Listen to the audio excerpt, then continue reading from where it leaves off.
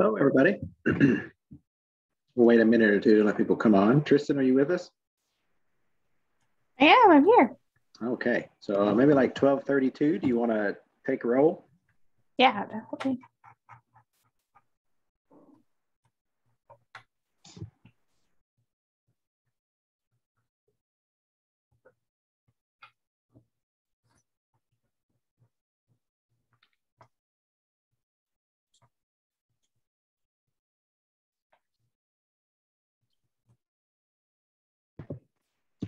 Tristan, one more favor. Can you grant me permission to share my screen?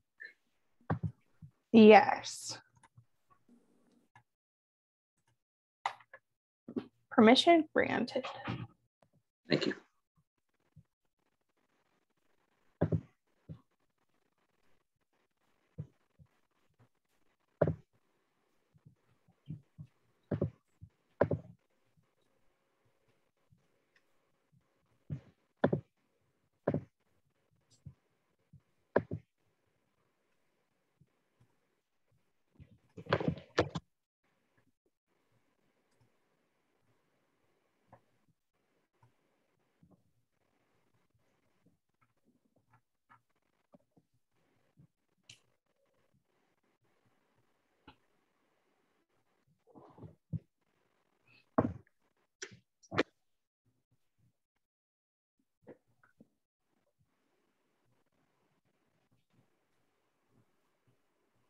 All right, I'll start our roll call. You will start with Angela. Hello. Good to see you. Good to see you, Angela. Sharon, Carol. Here. Nice to see you. Dan Schmidt. Good afternoon. How's everyone? I think we're doing all pretty good. Thanks for asking. Diane Fladmo. Hi, everyone. Here. Christine Egger. Here. I'm here. Thank you. Sorry, we're having. I'll get through roll call real fast. We've got Dylan Klapmeyer. I'm here. Erica Allen. I am here. Jewel Walker. Good afternoon. I'm here. Nicole Flynn. Hey everyone, I'm here. And I apologize, my camera's off. I'm having some computer issues today, so I may be switching over to my phone later. No worries. Thank you. Nick Schumacher. Yeah, here from beautiful Southeast Montana. Wonderful. Mike Perry. I am back in the lower 48. Good to see everybody. Philip Corbett. Hello, present. Val Fowler. I'm here. Good afternoon. Did we do Dean? Good afternoon from Great Falls. I think that's everyone. Thank you, Tristan. And welcome, everybody. Great attendance. Hope everybody had a great week. You ramp up if you're at a school district for school to start sooner rather than later at this point. And we get fast and furious in our everyday world with that soon. So we will continue our discussion of chapter 57. I'm going to rip through the agenda objectives for today. We will review all the normal stuff. We're going to talk about endorsements, which we didn't have a group that focused on endorsements, but we have some bullet points to guide our discussion around obtaining endorsements, some potential barriers that exist with that in the state of Montana currently. Then we're going to look at where we are and what we've discussed so far. So in an effort to have some broad recommendations that Crystal can report to the superintendent at the conclusion of this meeting in terms of areas of focus that this group has talked about, help us move forward into our next steps. And we'll look at our schedule, specifically as we know school is starting and how we might need to adjust, but what we are tasked with doing at this point. So that's what we're going to cover today. I think we're all good with this. Everybody's been here before. Just use the hand if you can, communicate via the chat. If you need to, we do our best job to monitor that. And if you can, please keep your mic on mute. Always be respectful, supportive, present, and open. We are fully aware that everybody is bought into this. We may today, if all things go well, take an actual vote to agree upon the high-level recommendations that we've discussed so far. And to do that, we will take a roll call vote for that. We will need greater than 60% to be able to move forward with those and let those move on to the superintendent. So endorsements. Let's talk about endorsements after Sharon talks. Thank you. I had a couple of questions from last week. I felt like I kind of ran out of time and I didn't really want to interrupt anybody. So this is with regard to Deputy Superintendent Allen's statement about the praxis last week. She made a brief statement about that there is evidence that the praxis is ineffective. And then I didn't get a chance to ask her a question because I think she logged in and logged out really quickly. So I might be a little bit confused about our role here if we're actually really ready to clarify, to solidify some recommendations, especially about that item to the superintendent at the end of this meeting. I guess what I'd like to see then, and maybe I'm a little bit confused about our role here, but I guess I'd like to see more evidence about that praxis in effectiveness, because I'm not sure that I had a chance to actually see where that study came from. So that was my big question about after last week's session. So I do not know what specific study Assistant Superintendent Allen was referencing. Crystal, maybe we can put that on our to-do to pass along and ask her if she can provide that.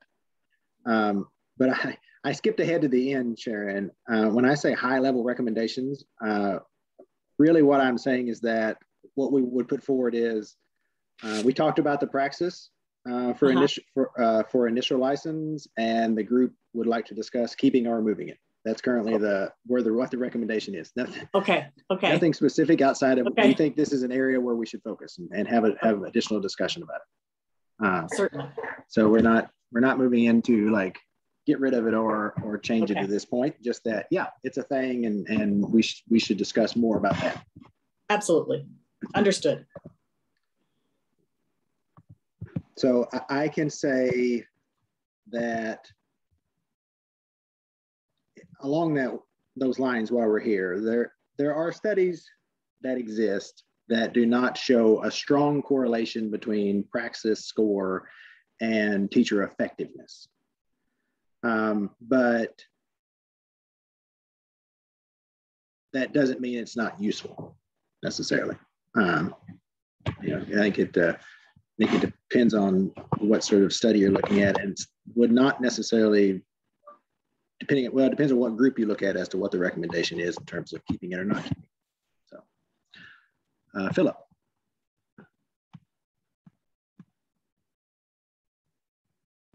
Yeah, I just, if you could go back to your last slide, please, Mr. Williams. I thought our focus here was on reciprocity. So when I look at that, in-state teachers keep or remove it, I didn't think there was a lot of, well, maybe there was, but as far as, like I had mentioned last week, as long as that's with what we would assume as a teacher preparation program, I think it has a place. I thought our focus was on those folks coming out of state that already have experience. Do we need to require, basically that, burden of, oh, we're going to give you a class 5A because you're going to have to wait a year, or you have a year to take this praxis, which they have probably taken already from their previous state. So you are correct. If you see, just look above, what I captured in collaboration with Crystal and Eric from the conversation last week was that there was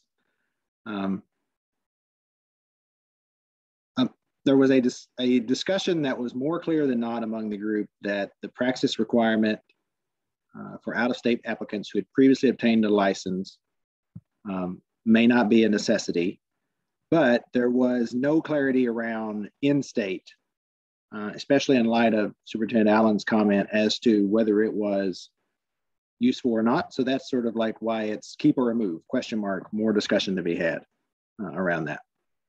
Because I did not feel that we discussed that at all, that the group who talked about assessments, their recommendation was to keep it for initial license, but we really didn't have a chance to dig into that discussion.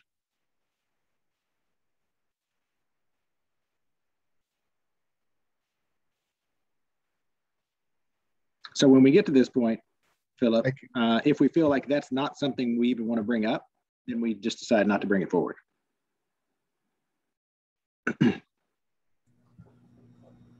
Diane. I just have a question on the praxis even for initial licensure.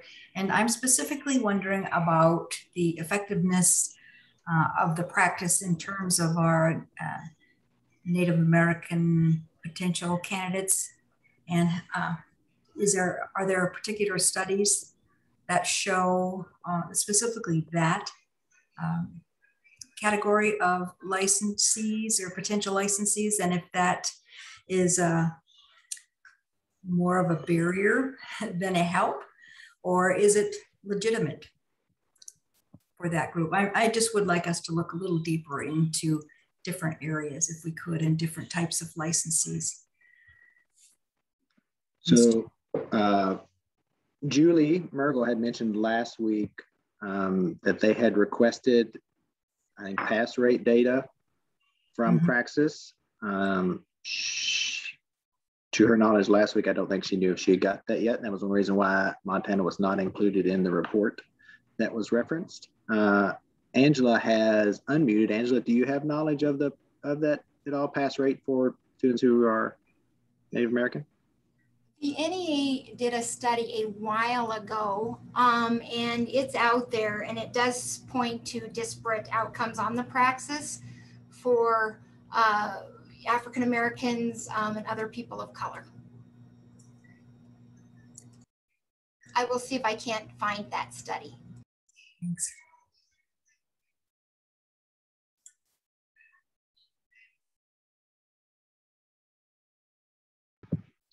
Any other comments on this, knowing that we will come back to it again in this meeting as well, but doesn't mean we can't discuss it now.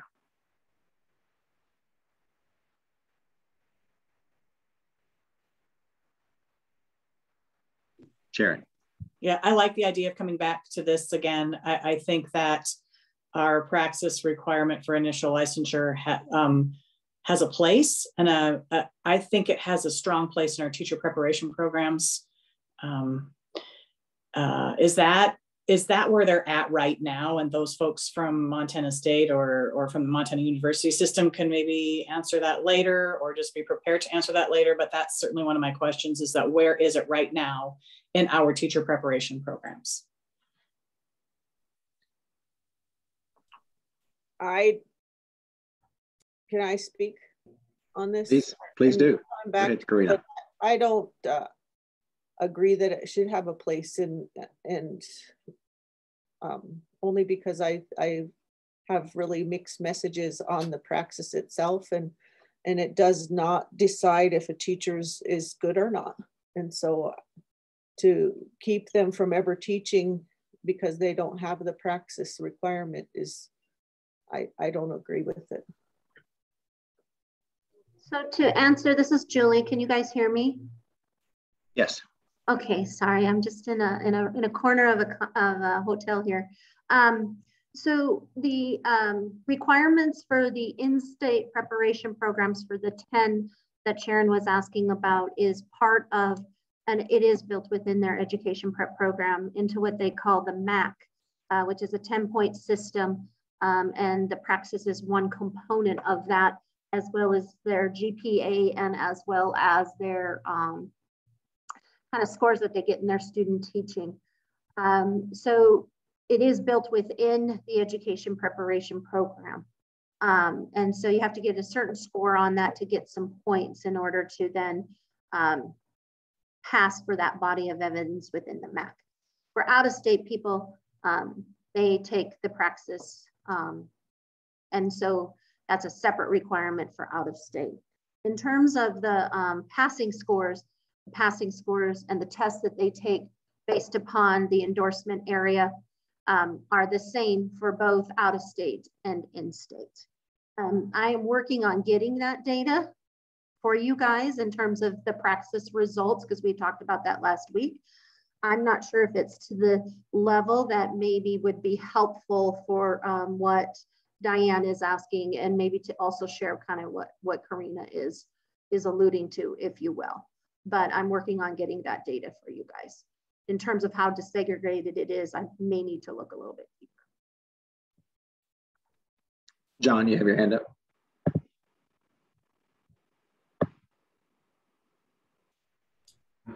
Yeah, Julie said a lot of the same things I was going to say.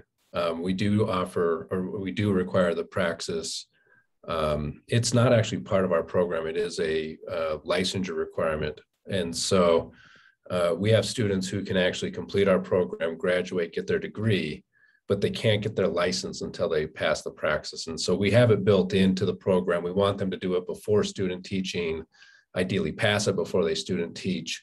But the requirement is a requirement of OPI for license. It's not one of our requirements for graduation. So it's an interesting wicket there. I think one of the things that we were talking about last week is actually that MAC as a whole. I brought up that is part of the highly qualified system, and we're no longer under highly qualified. So is there a way through the licensing committee that we could look at how we recommend people, going back to that focus groups that you did, some of the things that came out of there is that the person's ability to be a successful teacher is more important than this multiple measures of content knowledge. And so are there some different ways maybe that we could look at what we do with folks to show that they're ready to go into the teaching profession? And if it's the praxis, we keep offering the praxis. If there's something different that we could offer, maybe there's something different, but really looking at how we recommend people from our programs who are going into teaching that they're ready to be teachers, not necessarily that they can pass the praxis. And so that's kind of where that conversation was last week. And Sharon, I don't know if that answers your question, but what kind of the best I've got at the moment. Yeah, absolutely. Thank you. Thank you.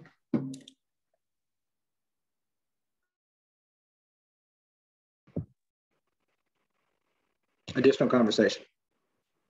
We will come back to it, I promise. Dan. All right, so what we just heard then is that the praxis is only an OPI requirement to satisfy the ARM, and the university system doesn't even use the data from the praxis as a part of their period. So with that being said, this really does just lie with how it applies to licensing and nothing else. Is that the total sum of that whole situation? John, can you confirm that? That is what I heard you say. We do use the praxis as a measure of content, but it's not one of our program requirements. So we use it, we look at the data, we study it, we see how are people doing in those content areas compared to that exam. But it's a requirement from the state, not a requirement from the university. But a candidate does not need to pass the praxis to obtain their degree and complete your program. That is correct. So this is a call that I had actually with Julie last week about a candidate who had completed a degree program but has not passed the praxis and is trying to work through a campus to try and get a class 5, but needs the recommendation of the campus to do so. So Julie, do you want to elaborate on our conversation a little bit from last week? Sure, and so what you guys are talking about now is kind of the university recommendation. And so in order to get a class 5 provisional license, you need to have a plan of study, if you will. And then you have to meet, the background checks and all of the requirements. You can get a 5A, which is a 1-year license, provisional license, if you meet all of the requirements except for have not passed the praxis. And so we had a candidate who does want to apply for a provisional and get the 5A to have that 1 year to pass that praxis. But it's requiring that the university sign off on the university recommendation that they met the requirements for the endorsement for the program. Erica, you have your hand up. It just, it is in looking at bringing teachers in from out of state, is there anything individual in the praxis that is state specific, that we're looking for specific information? And are there other ways that we can assess whether they have that knowledge, whether people in state or out of state? Are there other assessments that other states are using that we could also use? So the answer to your first question is no, there's nothing state specific about the praxis. And the discussion here would be teachers who are coming from other states with an active license, then they would have passed whatever the requirements, whether they be testing or not testing in the state where they're coming from to obtain that license. I think the key indicator is, do they have a license or not? And why would it be any different for the state versus for out of state versus in state? The bottom line is I don't believe the dictator of Mongolia needs to be a part of the praxis requirement, whether or not they're a good teacher or not. That's just an example. So to answer the question about out-of-state candidates, regardless if you have a license in another state, you still have to take the praxis, and that's the only exam that currently is available to meet that licensure requirement. Why do you need that exam is what I guess what I'm asking. Why do we need that?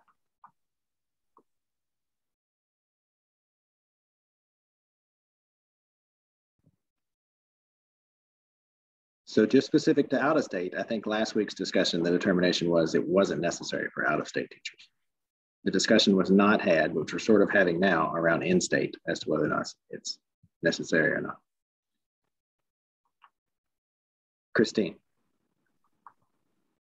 Our group did the assessments and found that I believe 41 states have a praxis or another test that they require for their teachers to get their certification in their programs at the college level. So it's redundant for us to have them take it again or another, the praxis versus their similar test they just took with the reciprocity.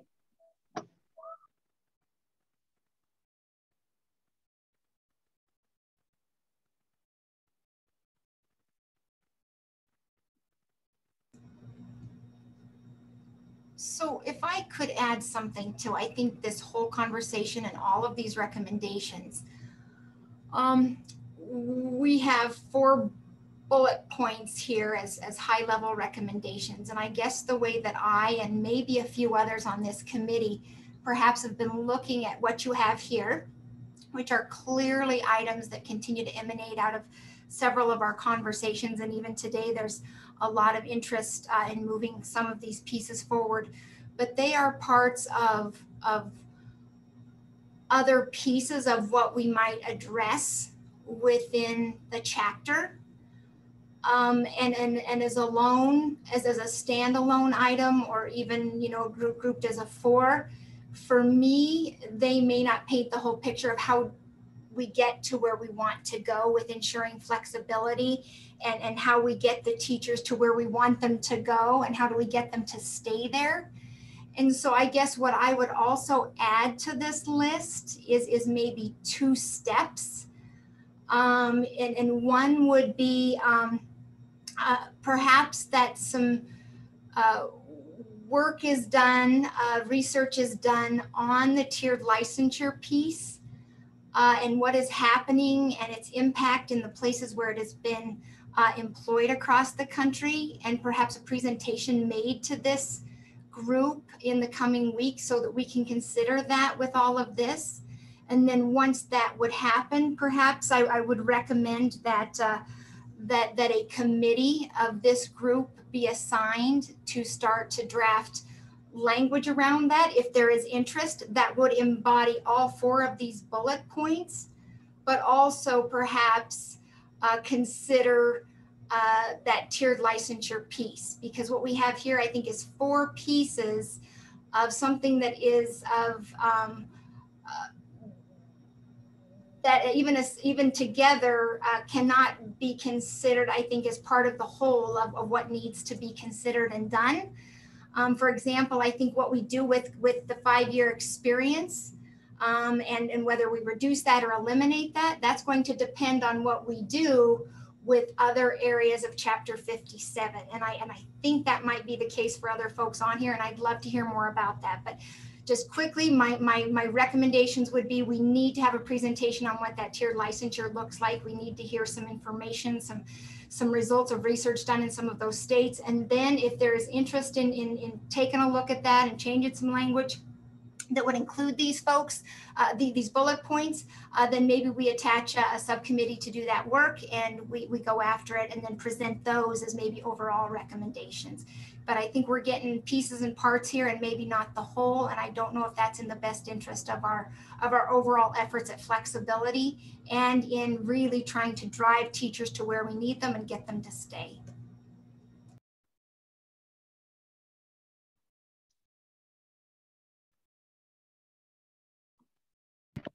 Sean, you have your hand up? Yeah, hi. How's everybody doing today? I was just going to take a look and when we were considering the 3 and 5 years on the second bullet point, for instance, on the out-of-state teachers, and I just wanted to come back to that just for a second. You know, I started asking around, and my relatives, brother-in-law, sister, and niece are all graduates from the education programs in Montana, and they've all fled the state. And my niece most recently this last year, with no teaching experience, she has successfully passed the art praxis and will be teaching first year in Alaska this coming year. So I'm not sure, you know, if we need to have some further consideration around whether there's 5 years of experience, 3 years of experience, or simply passing the praxis or some other similar test in order to bring these people in from out of state. Obviously, other states are doing the same, are bringing people in, bringing teachers in who have no teaching experience but have passed the praxis. And I just wanted to share that. Thank you, Sean. Go ahead, Diane. Thank you. This is an area that I'm real interested in as well. So I would like to see more information on, and I know we have the reciprocity study. I'd like to be able to review that more in depth as a part of the committee if I could, if I'm not sure how exactly we'll do that, but I'd be interested in looking at that. And I am particularly interested in what we can do as a representative for teachers, what we can do to work to retain our teachers once they go to a district and sign on and move, how we can support them more. So that's an area of interest I have that might make me interested in reducing what we require before they come. So I'm going to derail us a bit here and ask Angela, you've talked multiple times about the consideration of that support aspect for teachers. Can you clarify that? Is your vision that fits within the tiered system, and so the tiered system exists, and then outside of the chapter, understood within this tiered system as that's happening, there is support simultaneously happening for the teachers, or is there some mandated piece of support that's actually in the chapter itself? So I think I really appreciate your request there. I think it gives me a real good opportunity. So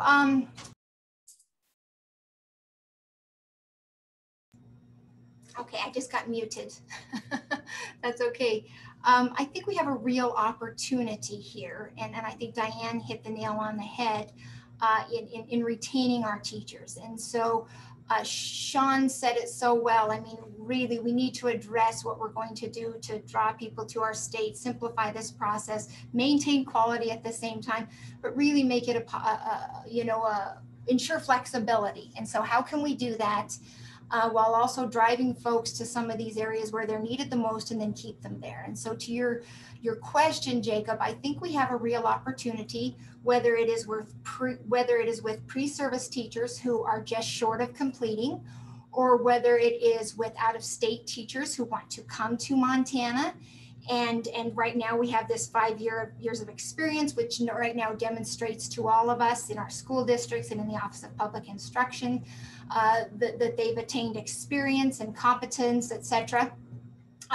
And we're suggesting maybe that we move away from that. Then we talk even about our brand new licensees who are fresh graduates of our EPPs. I think we have a real opportunity to provide the first license in Montana that would allow them the chance to teach in Montana, whether we have the praxis or whatever, but it would allow them the chance to teach in Montana, but it would also, at the same time, require them to work with their district or with an EPP to ensure that they have at least 2 years, and this is just what I'm rattling around in my head and thinking about what could work. Make sure that they have at least 2 years of a mentorship program, so that if we're going to open the doors for an out-of-state teacher to come to Montana without any experience that can be verified, we're going to make sure then that we get them into one of our areas, perhaps where they're needed the most, and then we support them in staying there, and that is verified through their district and through the Office of Public Instruction, that they have that plan in place. And we could do that with our pre-service, who are doing something like maybe an advanced student teaching model for a year, where they're working in a district, but also as they're getting district support. And they've been hired by the district, but they're getting district support, EPP support as they complete their process. We can do that with a teacher coming in from out of state, verify that they're getting that mentorship support, and also drive them perhaps through this licensing mechanism to say, okay, if you take a job at a high needs area, stay there for 2 years. After the second year of staying there, plus a mentorship program, you can move into a full license. And I think that we could do that with all of ours, but mandate that mentorship. And I do know that there is that mandate out there for districts to provide that. However, I think in addition to whatever may be happening at the district, I know for a fact that MSU is really creating an innovative model right now for their Rural Teachers Project, and it's a 2-year post-bac mentorship that they can do pretty soon on the hub. And I believe, and I hope I'm not mistaken, I believe that their intent is at some point to open that up for folks. And it doesn't have to be just for folks who are graduates of their Rural Teacher Project. It could be folks who are graduates of other programs, and it doesn't just have to be the MSU platform. But I think there's some real opportunities for us to use this license and be very prescriptive, that if a new teacher comes into out of state, let's get them where we need them. And if they come into out of state, in from out of state without experience, and they go to a school that's on the quality critical educator shortage list, and they stay there for 2 years, and we provide mentorship for them 2 years, folks might be willing to say, okay, maybe we can do that in exchange for some of those years of experience. But let's not just open the gates and say you can come in, and you can come in with only 3 years or less, without making sure that we're using this chapter to say, come to Montana, we've got a job for you in some of these high needs districts, but we're going to expect you to take it with the pledge that you're going to participate actively in this mentorship program, and then sign off on it along with your supervisor at the end, so that you can move into a full license. And so that is a long story, kind of a long explanation, but I think that that's perhaps what we could do here. But it involves consideration of that tiered structure, along with what we would do with all of these pieces that you have outlined here. I mean, it might look different too for a spouse, a military spouse. I mean, there may be a different track there too for military spouses. whose families and spouse are so honorably serving our country. I think there's some real opportunities for us to do something magical in getting folks where they're needed and keeping them there with this licensure piece. And I don't know exactly what it looks like, but I've just kind of outlined where I think some of the possibilities are. Yeah. Thank you, Angela, for that clarification. Some nuance there, though, because then, like, when we're thinking about this 5 to 3 years, that's specific to teachers from out of state who went through alternative programs, right? So it's clear that we all understand an out-of-state teacher who comes with a license, who can demonstrate a past praxis test, they get a license in Montana, more or less, right? Like, that's a relatively clear path. And so then that ties into the praxis issue. So, and then the 6 credit hours, again, that conversation is specific to someone who comes from out of state who has had a lapsed license in the past 5 years. Then they need to do the 6 credit hours. So those are, those 2 bullet points are around some relatively specific cases, but certainly Angela's talking about what I hear you saying, Angela, in that conversation is we need to think about what are those cases who may come from out of state who would then enter into the support program versus having to have these requirements of years, or what does it look like? Really, we don't know. But there's some group of people who are coming from out of state who might think about having the support program built in. Angela, this is Julie. Just a question about that, Jacob. So when I'm thinking about this is, so when you look at the first bullet, right? That's somebody with a license that has expired. And we're saying you got to go back to school. When I look at the second item, and I see there that somebody's gone through an alternative program and they don't have 5 years of experience. If they have anything less than 5 years experience, the only way they can come to Montana is to go back to school. And so are you suggesting, Angela, in your model that there could be other ways that folks can demonstrate gaining the knowledge or the skills to move from a provisional to a standard teaching license or a professional license in other ways than just going back to formalized school? Like the top bullet, well, maybe there's other things they do in participating in PD or mentorship, but it doesn't require them to actually go back and get university credit. And I did have one question based on some of the chats that are showing up in the praxis. So that's my first question to Angela. And maybe I should pause there and let her answer, but here's the second question. I'm hearing a couple of things around bullet number 3. Is the intention there to remove the praxis requirement for only out-of-state applicants who hold another license somewhere else?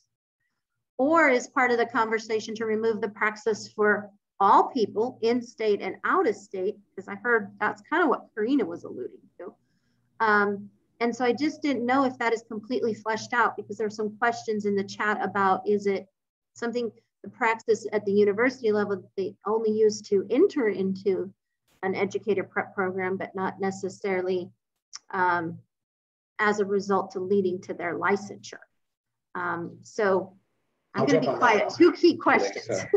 So it's important to note our first row here of bullets is specific to teachers who are coming from out of state. So that bullet is specific to those coming from out of state who have an out of state license that is in good standing.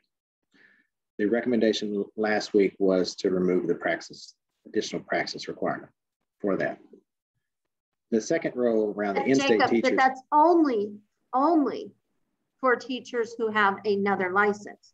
Correct. If you're coming from out of state and you don't have a license and you just graduated from a program, it's saying that you still would be required to take the praxis.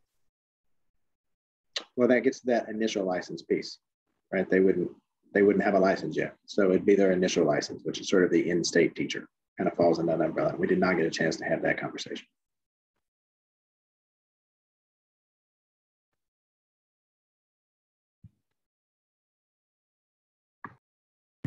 Angela, I think Julie asked you some questions. Sorry, I interrupted. Okay, so I didn't know if you wanted me to answer the question about the praxis. I think that we've talked about both, or maybe there's even more than 2 out there now, models of what we could do with that. And I think that it's an if then this kind of a conversation. I think that is what it would look like for me. If we could do this on this end, then we might consider doing this for out-of-state applicants who have previously obtained a license but want to come teach in Montana. So I mean, I just think that there might be different circumstances that might lend themselves to, you know, what a committee might consider would be a reasonable step to get back to what you started with initially, Julie, is licensing someone from out of state and putting them in a classroom and providing them the support that they need to support students in that school and in that community. So I think there's just a number of different models and scenarios that could play out with any of these items that you have up here. But I think it would really depend on what the committee's threshold would be, where their interest would be. But I think that there's a real opportunity for us to consider each of these pieces and what those situations might shake out to look like. And also consider what we're hearing from this group as real or perceived barriers to getting those folks in their schools where they're needed. Sharon, and then we'll come to you, Sean. Thank you. And I guess I'd like to address a little bit of what I've been hearing a lot about continued support. And I'm talking to you from a very isolated southeastern Montana school in Ekalaka, knowing that we've often been promised support from the Office of Public Instruction and from the university system with regard to internships. And rarely does it actually happen in person where we really need that. So while I completely support what I'm hearing about perhaps a tiered licensure system, which by the way, it seems like a tiered licensure is already sort of built in when we have this 5A and the if-thens that Angela was talking about. And I completely agree with the support folks need if they don't pass the praxis or the support that they need during this mentoring time. We don't really see that in our rural schools. And it's the rural schools, I think, that keep coming up as needing the help for retention here. So I think that we would all enjoy having that support. And I think as somebody on this committee, I'd enjoy hearing, before we make a recommendation like that, what's our capacity to provide that? And if I could just speak, I don't think I was answering Jacob's question. And I guess the recommendation I think would really have to be something that a subcommittee of this group would have to sit down and come together on and address so much of what we've heard. But I think it would have to be after too, we had heard more data, more research about the tiered licensure structures in other states. But I was asked to kind of reflect on what that could look like. And then I guess just to your point about the in-person mentorship, I mean, we know we have that component in rural where it should be happening. And then sometimes that's a capacity concern, et cetera. And that's why I mentioned what MSU is doing online, not always perfect, but sometimes for rural, it's what we can do. And perhaps other strategies could emerge. And Dan mentioned the RESAs, which are another great tool. But where I think there's a will, there's a way. What I do know is that we have an opportunity here, I think, and the more I hear from the conversation, to do something different with Chapter 57 that will get folks to where they're needed and provide a tool that will support them there. And that would be my recommendation, if we could have the committee hear more about the tiered licenses and then determine if there's interest in further in a group sitting down and saying, here's what we could do with our licensure structure, and then bring it back to the group. And also consider these 4 pieces as a part of it. So Sean, and then after Sean, Karina, I see that you want to speak. So Karina after Sean, return. Hey, Angela, I really like the direction that you're thinking on that. I think that's really useful, and I think it's really valuable. You know, and the next point around this, so I've got 3 points. The first was just that around the direction that Angela is thinking on this, and I'm in full agreement. You know, and I think these points, this conversation is not only around retention of teachers in rural schools, but also for the recruitment of teachers in rural schools and larger schools. So I think these are all very valuable points.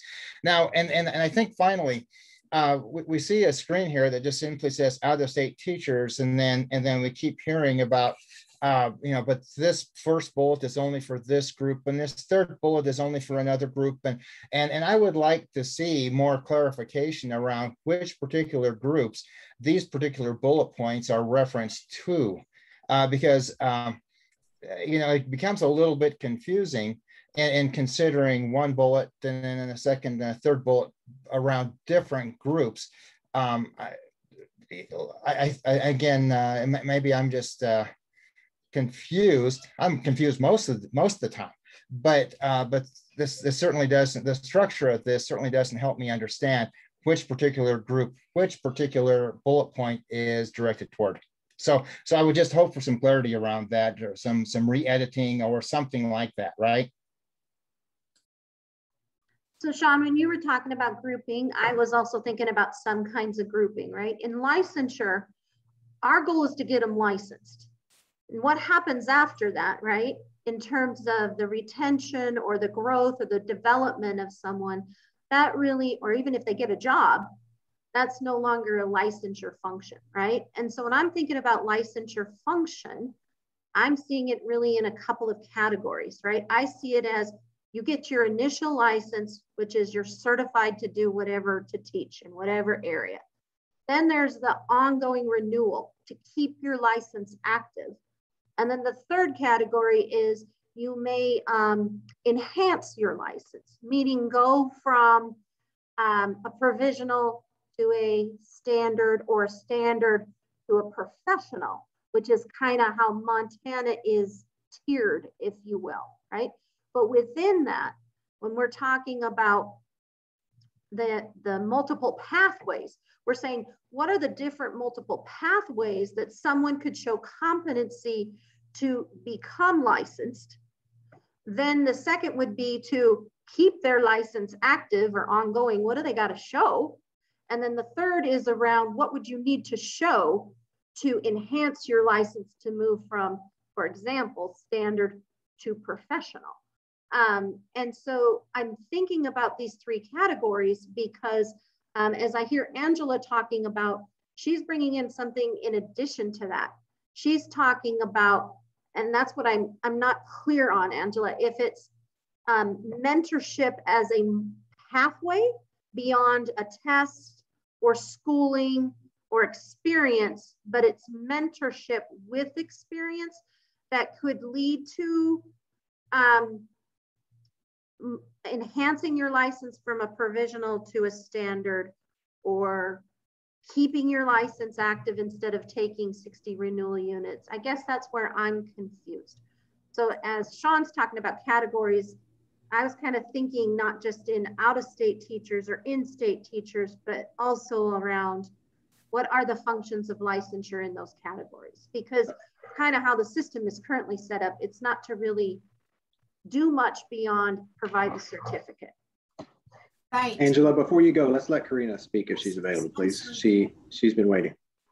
The only thing I want to say is I agree that in rural schools, in our smaller schools, it is a teacher retention, huge teacher retention problem. I also want to reiterate that it is also that way on our reservation schools. We have a continued problem with retaining teachers, and it goes, and some of it I do believe has a direct result because of the praxis. Go ahead, Angela, and then we'll come back to you, Sean.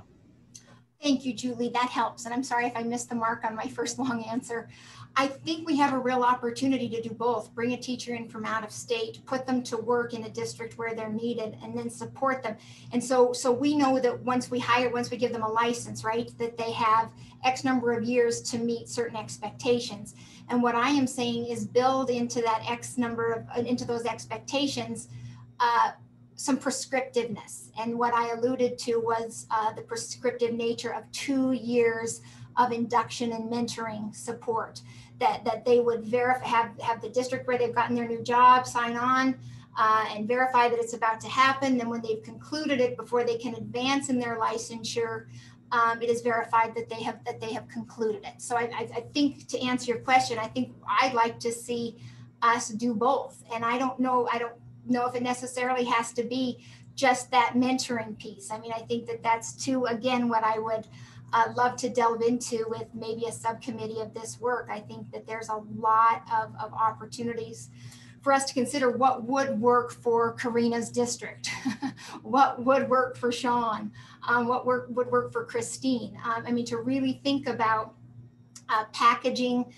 those first expectations if a teacher comes in from out of state, what that would look like, or packaging those expectations as far as coursework and mentorship and what those would look like for a pre-service teacher who is advancing their model into the classroom and taking a job and filling a need there. I think that there's a lot of ways that we can go, but to your point, I think we can do both. Get them the license, but it has to be based on proof of A, B, and C.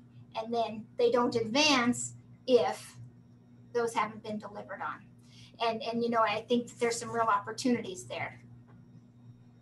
Go ahead, Sean, and then Diane will come to you after Sean.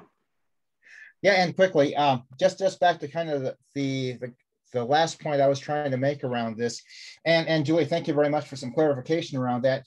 In one of the early sessions that we had, we spoke to flow charting, for instance, or understanding the barriers around the different steps to get different kinds, around the different kinds of licensing. So I think I'll go back to this point again, rather than just throwing 4 bullet items out on an out-of-state topic issue, I think it'd be really valuable to actually more deeply analyze the processes that are involved in what potential teachers need to step through in order to be able to achieve certain kinds of licensure. It doesn't do me a lot of good just to see 4 bullets on the screen, because there are different alternatives or different pathways, I should say, to get to those points for different kinds of licensure. So that would be really helpful for me to better understand the whole overall situation through, and again, through an analysis or a flow chart in that kind of way. Thank you. Go ahead, Diane. Thanks. You know, I hear a lot of us, and I think we're saying the same thing. I think we all want to try to figure out a way where we can have quality teachers with some flexibility, but also without having the issue that we've seen perhaps in some of our rural districts or other districts where things are started and promised and not delivered. If in my mind, if we want to loosen up what we're doing to bring in the quality teacher that we need for our classroom, I'd like to look at some models where other states perhaps have been successful in other rural states and have been successful in doing a tiered licensure where there are certain requirements that come into play, and they've been provided and they worked. Before we move along, I'd like to hear more about that. I'd also like to hear more about MSU's program that they're doing. So I guess my bottom line is I'm really open to the possibility. I want it to be feasible for Montana, and I'd like to look more deeply into it.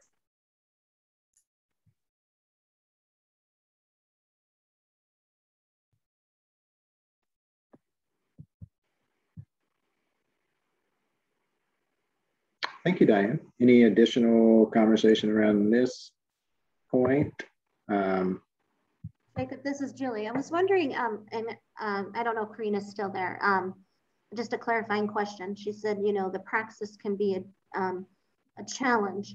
And so I didn't know, Karina, if you were thinking of it in 2 ways, right? It's a barrier for them to even get to licensure, but it sounds like it could be potentially an and there. It's also a barrier of if they're given a provisional license of a 5A and then they don't pass it within that year, then they can't have the license.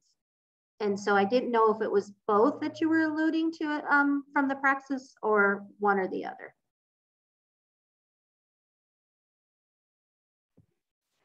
Karina, you're muted, sorry. Sorry, I would say both, but we've had some awesome teachers that just couldn't pass the praxis. Majority of them, it just depends on their experience, where they grew up, and that has a lot to play in it, I believe. At some point, a lot of our Indigenous teachers, some of them have problems, but other people do as well, you know, and some just take tests different. I never believe that tests show what a good teacher is or isn't. I think what they do in the classroom and how they teach students, engage students in their learning is a whole lot more effective than a test. But that's my own personal view. But it has been that's why we have lost teachers.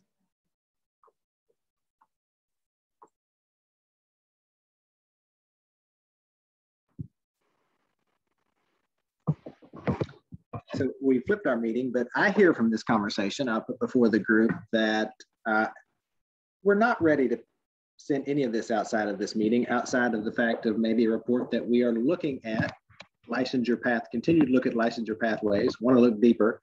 And we've really identified some different types of buckets that we're looking at. There's the initial license, there's maintaining a license, as Julie said, there's potentially advancing your license. And then there's this sort of the other bucket that I don't think you mentioned, Julie, which is the out-of-state teacher. And within that, there's some different categories that we could have, but we're thinking about those buckets in terms of breaking down barriers. And Jacob, I just want to throw one thing out there about the pathways, and I don't know, I'm throwing a lot in today, guys, I'm sorry. Why are we even distinguishing between out-of-state and in-state? Does it really matter? I just have to say that for a minute. It just feels a little weird to me, that's all. Julie, There's a pathway, isn't there a pathway? Yeah, thank you. And that's what I guess I was alluding to with my question in the chat. I am an out-of-state teacher. You know, I came from 2 different states, and I'm just not understanding why it has to be different for in-state or out-of-state.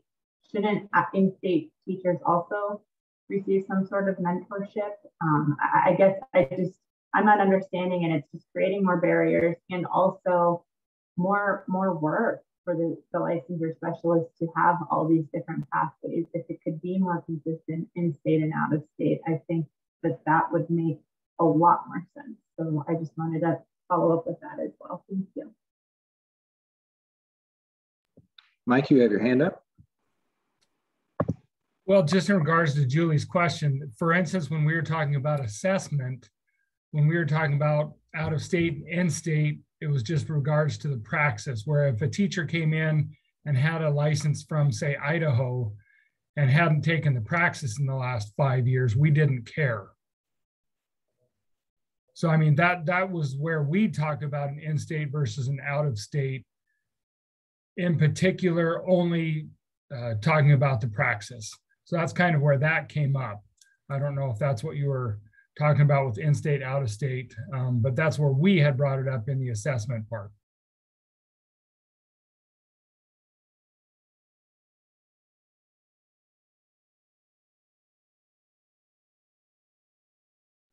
Thank you, Mike. So Jacob, you said initial versus not initial, right? And so does it really matter if it's out of state, in state, right? Because you guys, we've got all these different categories. So it's initial versus experienced, out of state versus in state, and it's also traditional pathway versus alternative. So in some ways, to simplify the process, shouldn't it be, what are the criteria that you need to demonstrate to be certified? And then how do you show that competency? And are there multiple ways to show it?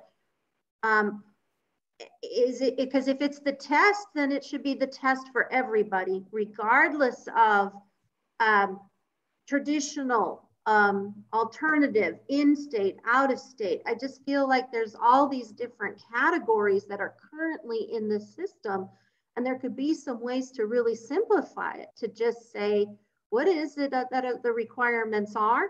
Everybody needs to meet A, B, and C, and these are the pathways that you can meet A, B, and C.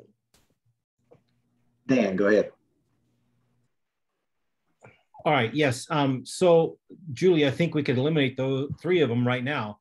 just by combining the in-state and out-of-state into one category. Just make it licensure, no matter what it is. I mean, I think we'd be better off, and we'd save, your headaches and the division's headaches for licensure if it was all simpler. And the fact that the traditional pathway versus non-traditional pathway, that is a question that just needs to go. It just needs to be licensure pathway, as we've learned in the last year specifically.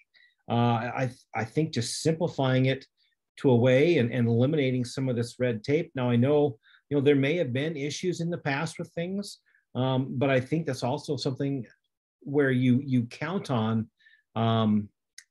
with your schools that have to hire someone who is non-traditional in gaining licensure, to maybe fulfill a little bit more. I mean, that's something I would gladly do in order to make sure that I had a teacher in a classroom and who was qualified by working with that person throughout an entire year or two.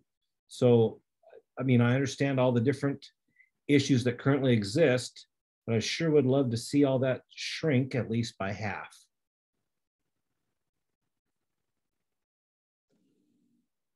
Mm-mm. Go ahead, Sharon. Well, I guess I'll be the one that disagrees there in part. I think there's been a lot of talk, I guess, about I'm hearing that again about local control. And whether that's in-state or out-of-state is something that we do need to continue talking about, but local control looks very different in every district, or we wouldn't be having this conversation. In fact, we wouldn't even have a state licensing bureau. Some states in times of need have actually allowed their own districts to license their own teachers. And I think it bears looking at screening candidates in an appropriate way to make certain that all of our schools have the same high quality teachers that they would expect from a state licensing bureau. Our school does hire teachers at the very last minute. We do hire administrators and counselors who haven't quite met everything yet. Our local will never blame themselves for hiring a person who is not highly qualified. They'll blame the state licensing bureau for that. So I think it is incumbent upon us as having been on this committee to take a careful look at, and I know that there's a lot of conversation about streamlining and making everything faster and getting teachers in the classroom from out of state and from in-state as quickly as we can. But as a teacher who taught for a long time in a small district with all sorts of folks from all places, we're in Montana, in Eastern Montana, so we had teachers from everywhere come here. And we've had all kinds of degrees of success with that. But I do think that our local district looks to this licensing bureau to have quality teachers here, and that streamlining that, I guess I'm misunderstanding maybe our intent of this. Is our intent really to get people in licensed as quickly as we can? Or is it that we need to be very careful and make sure that they're quality candidates as quickly as we can? So thank you.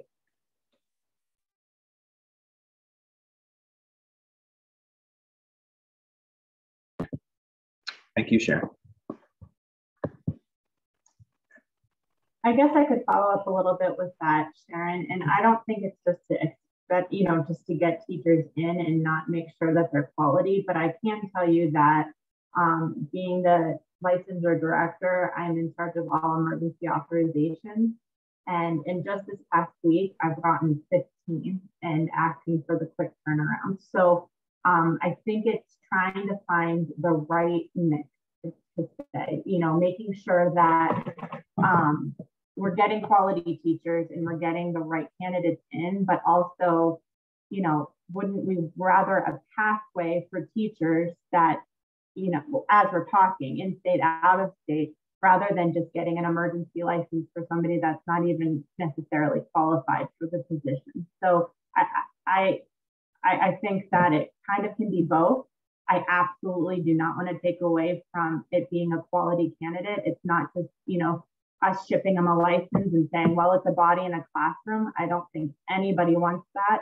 However, I can tell you that we're only seeing more and more emergency authorizations coming in, and especially in areas that maybe they shouldn't be. So it's a real concern, and I think it's just trying to figure out the right mixture, so to speak. So I appreciate that input, but I do want to say I think that it can do both. So I'll add just a minute to that too, Crystal, that maybe help ground us in that. I would make a strong argument you will not solve the teacher retention or recruitment issue through licensing arm. You can potentially improve it, right? It is a single variable in a large, difficult equation that adds up. So that's that balance piece that Crystal's thinking about, right? Is making sure we're keeping that balance. Go ahead, Sean. Yeah, I agree with Crystal and what she's speaking to. You know, and in my mind, what when we're talking about licensure, you know, in my mind, what we're here for is to try to provide the maximum flexibility, you know, in the vetting and the hiring process, while continuing to provide a structure that maintains quality candidates. So developing licensure, whether that's in-state or out-of-state or just licensure, you know, that seems to be the goal to me around this process. Thank you. John. I just wanted to follow up quick on Crystal's comment. I know it's probably not the place of this committee, but it seems like if we really wanted to impact some of the licensing obstacles, perhaps recommending that we fully fund and staff Crystal's unit so that they can actually turn licenses around. That would be a fantastic argument. I think that this committee, even if it's not an official recommendation, you know, I don't know how many licenses Lori and Becky process because I'm not in that office, but I know how many we send them on a regular basis. And they do a lot of work for two people. And perhaps there may be a way that we could suggest that maybe they look at allocations and perhaps they need to hire one or two more people to come in and help process those licenses as well. No matter what processes we change, if we continue to add more work to people that are doing their best to keep up with the work that's there, but can't keep up, we just make the problem even worse.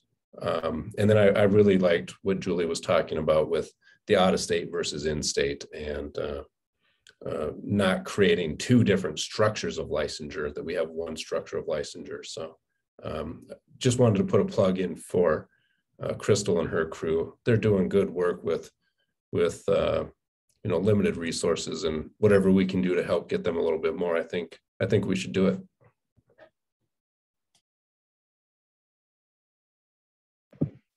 Go ahead, Diane, you have your hand up. I'll be brief. I think John is right. I know during the legislative session, there was a 12% vacancy at OPI. And I know it's difficult to get workers in many, many places, but given that we have a real important need to get folks licensed quickly and meet the requirements, or notified that they don't, I think that would be a message that I would appreciate us sending as a group, so that make that a priority. And I don't know if there is a vacancy in this department or not. And I know we're treading into an area that might be a little different, but I think it's an important one. Jewel, go ahead. Thank you. I agree with everything that has been said. I think that should be our number one recommendation. And it could be submitted quickly. As to assistance for them in helping process all of the applications.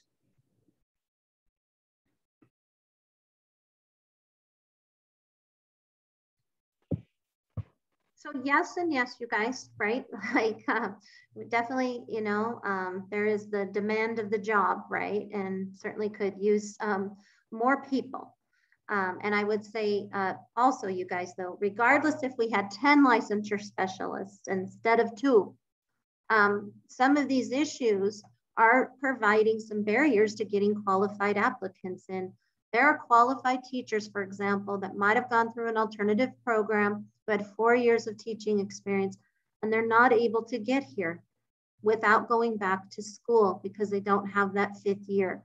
So I think it's both. We certainly can improve the production, if you will, at the OPI and the rate of evaluating. And also we need to take a look at what our requirements are to say, how do we ensure quality without so much redundancy in the rule and it not being so inequitable? Because currently the way it sits, there's an assumption there, you guys, that there's something different between a traditional and an alternative program, or something different between if you're prepared out of state versus in state. And so I just bring that forward to you. I think it's both of what you're talking about.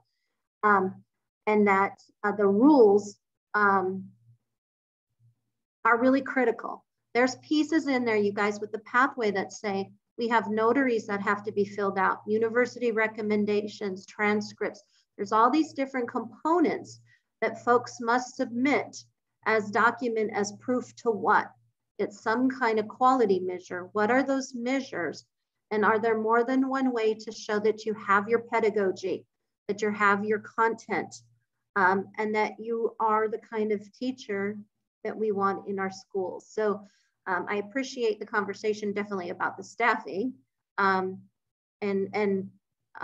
that's helpful. And I also want to kind of say, I want to come back to these different pathways and all these different things do in many ways are very cumbersome. There's lots of layers at times. Julie, Sharon mentioned knowledge of some sort of a flow chart that made more sense of the pathways that OPI has. Are you aware of that? Of course, Jacob. Yeah. Is that it's something on the website?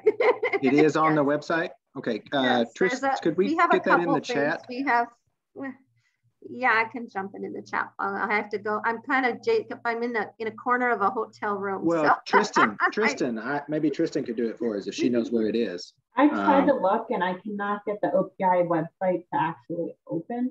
I know we've had some technical errors today, or technical problems. I don't know, Tristan, maybe you'll have better luck. If someone can direct me to where it's at, I can grab it. I'll get it. Go ahead, Sharon. I'll tell you where Thank you, Julie. It was me who mentioned that. And yeah, thank you, Julie, for finding that. And the only reason I know about that, of course, is because when I was chair of the Board of Public Ed, we saw many times through the folks who brought it as far as the Board of Public Ed, that form that indicated which piece they were missing. And it was a great flowchart form. So we were efforting to get that to the group. That seems like a very useful tool to help us visualize everything that we've talked about. So we've had great discussion today. We may not leave with any quote unquote bullet points, but we've definitely made progress. I want to plant seeds, I guess, to move us into the next meeting and ask about the next meeting. So we were going to talk about endorsements today. So let me plant these seeds of areas within endorsement that we know are difficulties and or areas of consideration to think about in terms of teacher candidates. So one thing within Montana currently, that there are broad endorsement categories. So when I say broad, it's like K-8 versus having a specific middle school endorsement. And there are reasons and context for that, one of which is many of these state schools are rural and they therefore are K-8 schools. So having that broad endorsement makes it much easier to have a more flexible teacher within that school building. And that's useful. Now, what you could potentially run into then is with states who teachers who are coming from out of state. So I know we're talking about, this kind of licensure piece. So as we think about that moving forward and breaking down the barrier of being in-state or out of state, there's the consideration now of alignment of endorsements, right? So if I came from, just making this up, so nobody write this down. If I came from Wyoming and I was 6-8 certified and that endorsement did not align in Montana, then there is some level of difficulty to determine exactly how that would convey at this point. Okay? So as we think about moving forward in recommendations, there's that consideration around endorsement. One thing we've talked about previously is also that if a national board certified teacher comes and you're endorsed in a national board area, those endorsements do not line up. They have some specialty areas and they also have some grade level areas as well, but they're not directly aligned with what's in Montana. The other piece to consider is there is no middle school endorsement in Montana, again. So that's just something that many other states have that Montana does not have. And then there's the process that Julie talked about of sort of advancing your licensure. And if you think about advancing in terms of adding an endorsement, currently in Montana, to add an endorsement requires additional coursework through a university system. Whereas many states, you can add endorsements to your license by simply passing the assessment that goes along with that endorsement. So this also ties into our conversation around praxis, because generally this would be some form of praxis test. But the example would be, in Texas, I know for sure, I obtain a license as a K-2 elementary teacher. Once I've got that first license, no matter what it's in, I then can go get essentially an endorsement and or the ability to teach any other subject in the K-12 realm if I can go past that endorsement test, right? So I could be a K-2, this is a broad example, but I could be a K-2 certified teacher. That's my first license. Then I could go take a high school biology exam and get that endorsement and teach high school biology if I pass that exam. So there's, in other states, oftentimes much more flexibility to add those endorsements onto a license to be able to make yourself more flexible and have more,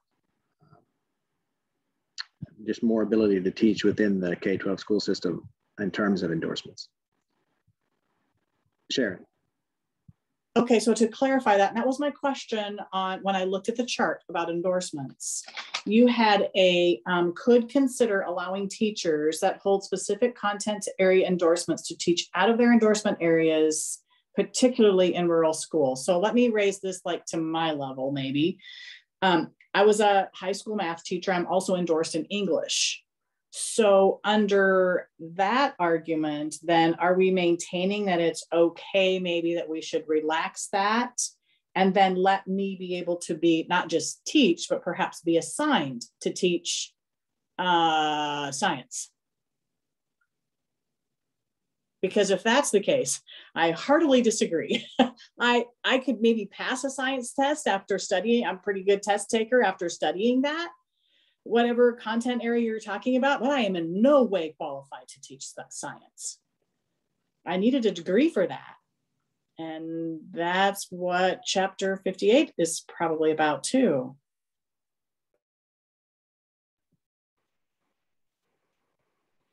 So Sharon, your understanding is correct. I think it's important to note we are discussing an outlier case, most likely. Right? I mean, it's not necessarily, I think, the norm that someone would go on to teach science if they don't want to or aren't qualified to do it, but it could happen. That's the piece, right? So I think that, Sharon, what you're bringing up is different among all three of these bullets, right? So when we talk about the first one, if you are an out-of-state teacher who has an endorsement to teach history, US history only, you can't get an endorsement for broad field social studies. You would have to go back to school to take some coursework to get that broad field social studies so that you could teach geography, economics, government, and such. So it kind of plays out different with that bullet, right?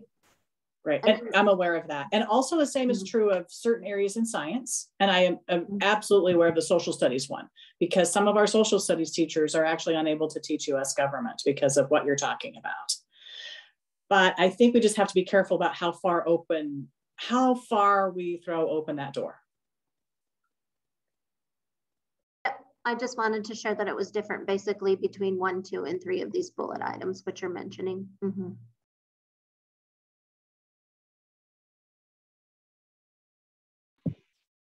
Okay, so our discussion that Sharon was in is really about the flexibility of adding endorsements within. Once you're licensed in Montana, then what does the process to add an endorsement look like? Currently, it requires additional coursework. Is that too restrictive? Is it not? Is it fine? Is sort of where we are. Philip. Yeah, could you define many? What do you have a number associated with that? You said many? Yeah, many states simply require passing a test. What is that? I don't have a count on what that is specifically in terms of the 50 states. But we could certainly get that for the next meeting, or we will investigate getting that. Okay. Thank you.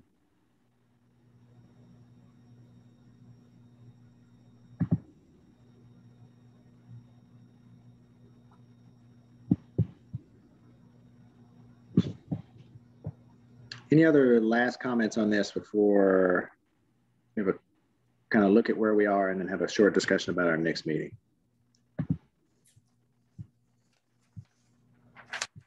Philip, did you have another comment? Yeah, I did. Just one other thing. Maybe somebody in the department, Julie, could answer this. Really, how this got me to this Tiger team here. The question on why is Montana, okay. So my endorsements are in history and broad field social studies, and I was teaching industrial arts on a, just for a semester, and looked at maybe doing that longer, okay, and started looking into the licensing aspect of that and what it would take, and certainly would require additional coursework, which I was considering, okay, going back to school. But then we came up, and this is the one sticking point that I just don't understand, is this aspect that in your lifetime, I guess in the state of Montana, you can only get one provisional license, one class 5. And I just don't so you could still, okay, well, I can still teach shop while I'm taking these other classes, but you can't do that in Montana. So you would have to disconnect from that, finish up all that additional schoolwork, then, I guess get your regular, an additional endorsement in industrial arts. Could you why is that only one provisional per a lifetime, I guess?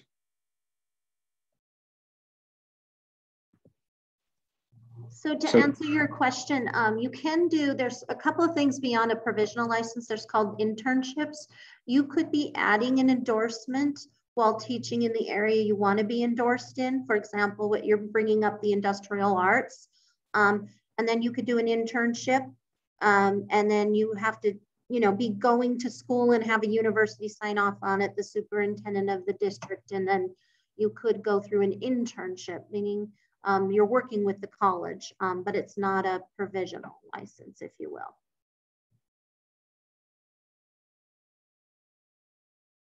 But in order to qualify for an internship, you have to hold at least a class 2 license. You couldn't hold a provisional.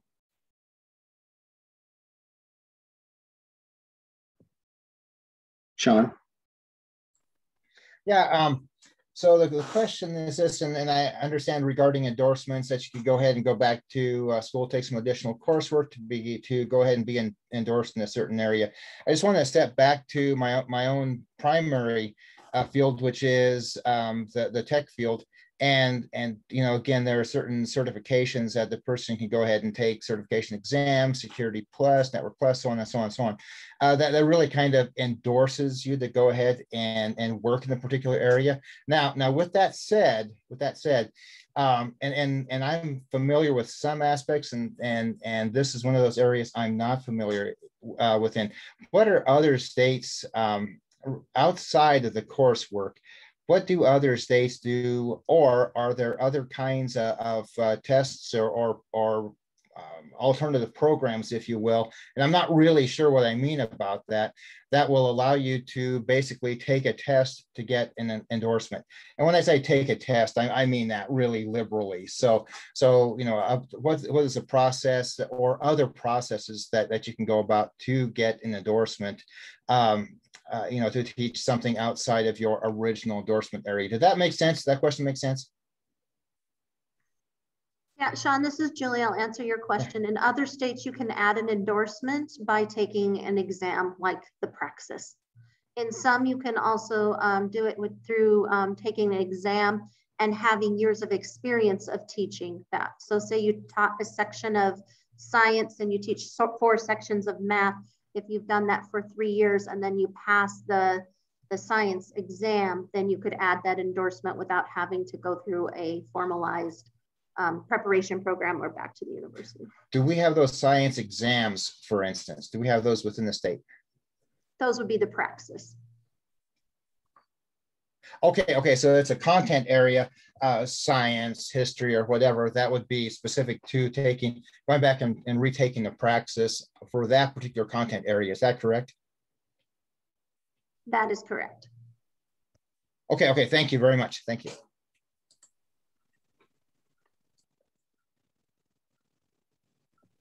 Sharon. And I think we currently require a minor for that to happen. Is that correct, Julie? We require a minor in an endorsement area. It depends on, Sharon, like the university, they would take a look at your coursework, and it depends on what their requirements are to for a candidate to get that endorsement. We don't like count numbers of credits and say it has to be a minor, if you will. It's all on the education preparation program for them to determine what they would require for an endorsement. And another question, Julia's follow-up. Is there then, there's methods of teaching science, there's methods of teaching biology, methods, is that correct? Do you look for that too? We do not look for any particular coursework, no, in terms of if it's like methodology courses and then like say biology class and then, you know, methodologies for teaching. We only look for a recommendation from a university for that endorsement. Okay, that clarifies that. My question maybe is though then more for John. Yeah, we have specific methods for different content areas. Okay, thank you. Yeah, that's what I was looking for. Okay, thank you, everybody. We're at the end of our time. We're on the calendar for the 12th and the 19th, as well as the 26th. We recognize that this is going to run into some schools starting, which could impact schedules. Given where we are now, if this causes difficulties, maybe let Crystal know, and we can look at making adjustments moving forward in terms of time, but we certainly need to meet and think about how we're going to move forward.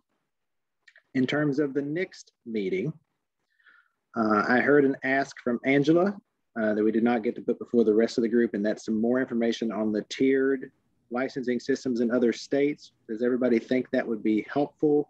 Just a thumbs up real quick if you think that'd be helpful. We try to get that to you, and maybe we could look at that starting off the next meeting. Seeing all thumbs, people who have their calendars on. Okay, Diane, go ahead. That was a thumbs up with a bad Okay. click. Thanks. That's perfect. So yeah, so we will work to compile some information on that. I do know there is one report that exists that's pretty succinct and has some links to other states that have done it that are useful from the National Council on Teacher Quality. So we may be able to get it done with one piece of reading, and we'll get that to you before Monday. That will be useful. And then we'll start the next meeting by looking at that and digging into, I think, what our next steps in terms of format and process can be to make sure we can move along efficiently. Thank you, everybody. Any closing thoughts before we wrap up or right at the top of the hour? Thank you for the conversation. Again, I think we made a lot of progress today and moved us one step closer. I just want to say thank you, Jacob, Eric, Julie, Crystal. Really just a great conversation today, and you folks have extraordinary patience in facilitating all of this good stuff. Thank you. Thank you, Angela, and we'll see everybody next week. Hi, everyone. Thank you.